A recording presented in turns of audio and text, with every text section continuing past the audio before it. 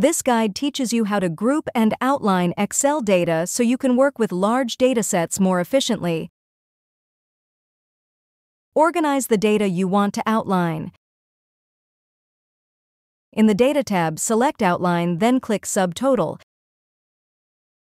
To place summary rows above the data, uncheck Summary below Data. Click OK. Outlining automatically. Select a cell. In the Data tab, select Outline. Click the down arrow under the Group button. Click Auto Outline. Outlining manually. Select your data. In the Data tab, select Outline. Click the down arrow under the Group button. Click Group.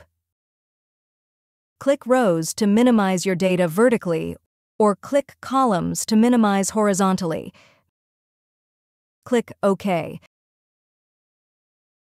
Minimize your data. Click the minus button to hide the grouped data.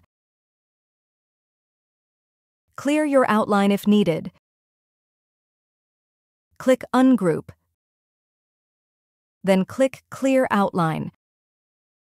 This will ungroup and unhide any data that was minimized or grouped previously. If you found this video helpful, please click the like button and subscribe to our channel for even more helpful tutorials.